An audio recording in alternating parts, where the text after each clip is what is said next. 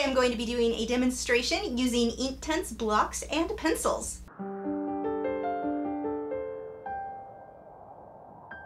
Hi, I'm Lisa, the artist behind Lachri Fine Art. Today I am demonstrating this octopus with two little chickadees in a tree using Inktense. The supplies that I've used are listed below in the video description. If you've not seen it already, check out my first review using these, where I show you exactly how I'm mixing water with the paintbrush to use the Inktense blocks. If you are supporters over on Patreon, the 1-hour version of this tutorial is available for you now, so make sure to head over and check that out. Now, onto this tutorial. I've started by blocking in my subjects with Winsor & Newton masking fluid. I'll have a card pop up here. You can check that out if you don't know how to use that. I've painted in my first layer. I dried it with a hairdryer, which pulled the paper back into shape. And now I'm adding additional layers of the same color with a little bit less water so that it's darker. If you want it darker, use less water. If you want that color to be lighter, use more water. I'm now painting in circles. I'm using the Inktense white block. Make sure to check out my first tutorial showing you how I mix the ink with the water and the brush in order to paint this on there. But I'm painting all these circles. Now when you paint the white, be aware it dries much more opaque than it looks when you paint it on. Now I'm just going over that. Once it dried, I go over that with different shades of green. I'm not worried about staying inside the lines. It really doesn't matter here.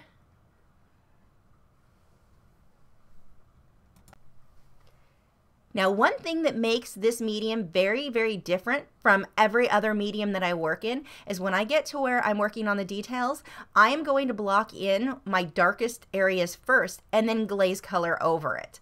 So here I'm just glazing green over that to tone the background down. Now I've removed my masking fluid and look how I'm lining my tree first with the black. This is still being done with a paintbrush and the Inktense block. Once I get the black in, I can go over and add detail on top, but the black still shows through because most of these colors are fairly translucent. If I go too dark, no big deal. I'm just going to use the white Inktense block, mix my mixture of water, and then apply it directly with the brush to any area that I need to lighten up or cover if I did go too dark. So it's very, very forgiving. Blocking in the rest of my branches here. I want to make sure that those have different shapes. I don't want them all perfectly straight or it won't look natural. You want a slightly shaky hand for that. Now onto the octopus. Look how I'm drawing in all of my detail. I'm using a dark purple here, and this is going to get toned down quite a bit, but it's still going to create a nice texture under the colors that I'm going to place on top. But with Inktense, this is like what I was talking about with the branches, where it seems to work better if you block in your outlines first. So backwards for how you'll normally see me work with any other medium. So I'm getting all these little shapes in here for the texture. I'm going to do the same thing for all of his tentacles. Lots of little detail. I'm using a small round brush for this. Remember, if you want thicker lines, push harder with your brush. Thinner lines, you're barely going to let the tip of that brush touch the paper. And I generally recommend using a brush that has longer bristles. The very, very short bristled brushes may seem like they're going to give you more detail, but they are not. You want these longer, like an inch thick or more, or I should say an inch longer or more, will give you finer detail. So once that dried completely, and it's important to dry it, otherwise I just smudge all the detail I did, I can glaze other colors on top. And you can glaze and add additional colors as much as you want. There is no limit here. You're not going to hit a point where the paper's not taking more color or anything like that. I'm using the pencil now to come through for smaller details. And I can apply the pencil directly to the paper, and if I want to blend that out with water, I just use a clean brush with water and it'll blend out really nicely. Just refining all of these little details, and I'm going back and forth at this point between my pencils and the blocks with the paintbrush.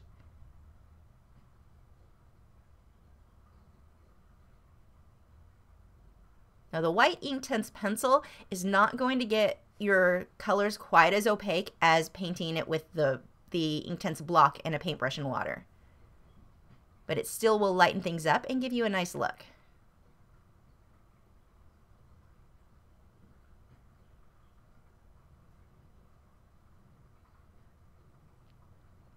because you can blend so many colors with this, it is a situation where you can get the smaller set of like 12 Inktense blocks and get a really good feel for what the medium is going to be like, so you can decide if you like it or not before you buy the full set.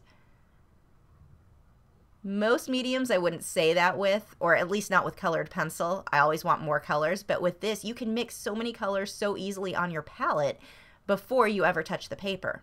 And I recommend always have a scratch piece of paper next to you, because these colors do not look the same as they're marked on a lot of the pencils.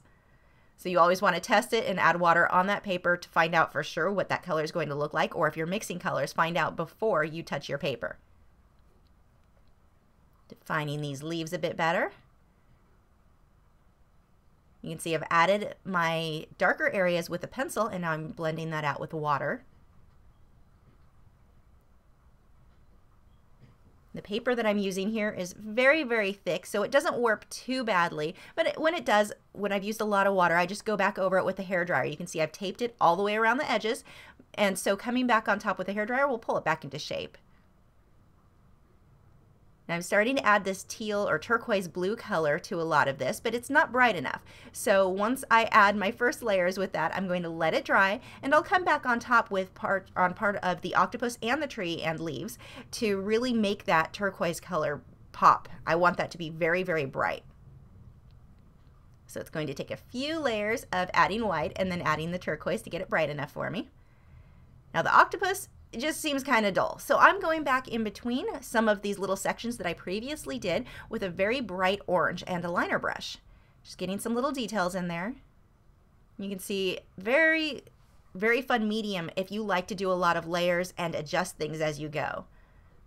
It's not something that you have to have everything perfectly planned out, because you can cover areas if you didn't like them, and you can keep on layering.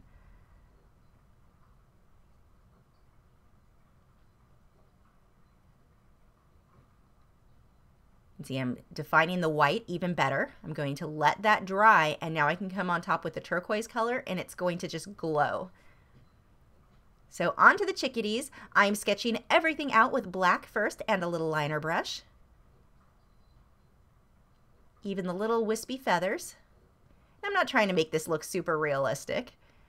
I'm going pretty loose on this piece.